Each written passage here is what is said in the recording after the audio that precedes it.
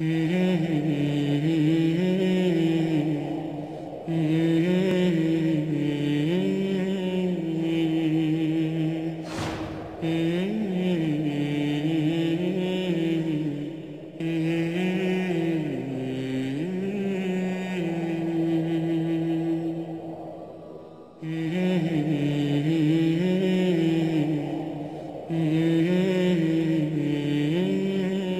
ﷺ is born in that year. Amina now is without husband. According to Amina herself, she actually saw a light so bright that she could see the Christian castles of Busra, which is in Syria, which is another important place. Bahira, the monk, is there, and it also comes up again in the signs of the end of time.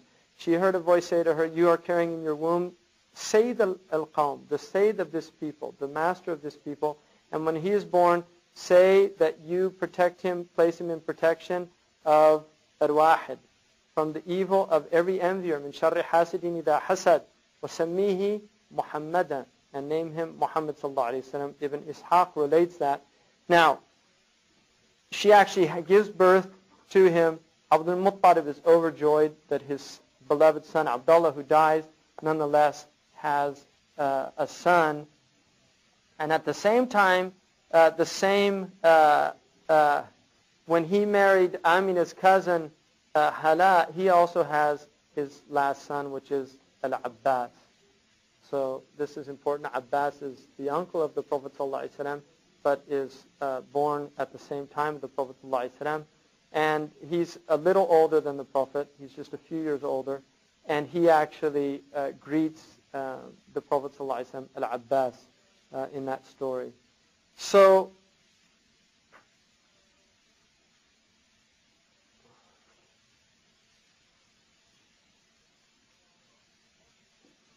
now the Prophet ﷺ is born, and he's in the household of his grandfather Abdul Muttalib. But what was the tradition of the Arabs is that they would send their children to be wet nursed by Bedouin. And the reason for that is that the cities tended to be reasonably unhealthy. I mean, think about now. You know, they literally considered like Mecca to be an unhealthy environment because they said the air was not a good air. There were too many people living in it, so the anfas polluted the air. And they felt that the sedentary life was not healthy because they didn't move a lot. They tended to be less. I mean, now people sitting all day long and things like that. You know, so you can imagine the difference then. Anyway, what would happen is that the Bedouins would come into Mecca, and women would sit with their children. Now, the Bedouin would look to see the powerful families because it's important to note the Arabs have a concept of ihsan prior to Islam. And the idea was if somebody gives you a good turn, you have to give them a good turn as well as a way of mukafa'at, paying back. So it's not that they did things solely for that reason, but they recognized that that was part of their social structure.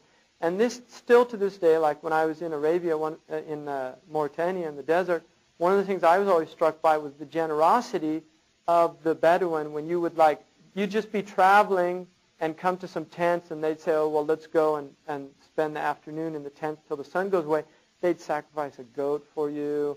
They'd treat you like a king and all these things. And I asked Abdullah one time, you know, why do they do that? I mean, what's really the impetus behind it? And he says, well, first of all, karam, the idea of karam. It's important for him to display his generosity because it's from muru'ah, it's from the dignified nature of a person, and that he prides himself in that he's kareem.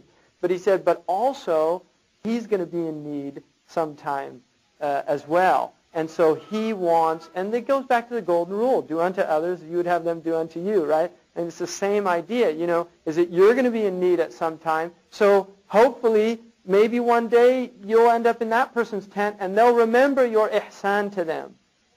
And so this is not really expecting immediate. Now, Abdullah did say to me also, which is interesting, he said, some people will actually will give them something at that time just so they don't have to worry about him showing up at their door sometime, right? So there really was that idea of mukafa'ah. And it's in the hadith. If somebody does you a good turn, kafi'uhu, then show him, reciprocate his good. وَهَلْ جَزَاءُ الْإِحْسَانِ إِلَّا الْإِحْسَانِ. Is the reward of showing good to people other than the people that show good to you, that you show good to them, or that Allah shows good to you? Ahsan, kama ahsan Allahu ilayk. Show ihsan to people just as Allah has shown ihsan to you. He supported you, help other people. All these things. So they had this understanding. So what happens is, now at this time, another important thing to remember, this is an orphan now. Despite the fact it's Abdul Muttalib. Abdul Muttalib is getting old. He's already in his 70s. He's getting old. He is not going to be an important person. It's diminishing his authority in Quraysh. Also, from his sons, there's no one of great distinction that is really showing these kind of leadership qualities that are going to emerge. In fact, it's the Makhzumites now that are reemerging, and the Umayyads. Right? Now, what happens is that they get all these Qurayshi babies are taken by the different tribes. And Bani Sa'ad was one of the tribes that used to come down and take them. And Bani Sa'ad, it was a drought year. So the Arabs were having a hard time inside Mecca, but the Bedouin were also having a hard time outside. And Halima Sa'diyya mentioned that during this time, there was no kala, like fodder for the livestock, so that the milk wasn't there. She didn't even have milk from her breast very much to give her own child who she was suckling.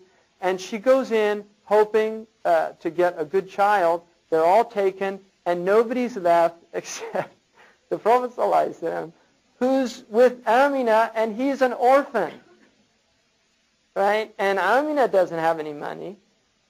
And so Halima says to her husband, who's known as Ibn Abi Kabsha, she says to her husband, as they're about to leave, it's horrible that we're coming here and we came to get a child and we're going to go back without a child. And so she says, why don't we just take this orphan? Which is amazing also because her name, Halima, is somebody who's shows, concern and compassion for others. So this is definitely part of her nature. So she takes the baby, and Amina's pleased with this. Now, one of the things that she said also is maybe some barakah will come from taking. In other words, there's no material gain here, but maybe we'll get some barakah, some grace from Allah if we do, because it's an act of charity. She's recognizing we're being charitable, and maybe we'll get some ihsan from Allah. So there's a pure intention here. So she takes the child. Now, one of the things that happened is she had this wretched donkey that she rode into town with that was so emaciated, it could barely move. And as they're going back with Bani Sa'ad, her donkey's ahead of all the other donkeys. And the women are saying, where'd you get that donkey from? She said, it's the same one I came with. And they said, what happened to it? Because they saw it, she was lagging behind. And now she's in the forefront because she had the Prophet ﷺ. And then the other thing she noticed is when she begins to suckle him, her breasts fill up. Right. So she's witnessing something interesting is happening here. And then when she goes in back to where Bani Sa'd is from, the other thing that happens, which is extraordinary, is that she sends her goats out and they come back full, whereas the other goats of Bani Sa'd are coming back empty. And so they start telling the shepherds, go where Halima's goats are going. And they do it, but the same thing happens. So this barakah is entering the house or the khayma, the tent of Halima Sa'di and her husband. Mm-hmm.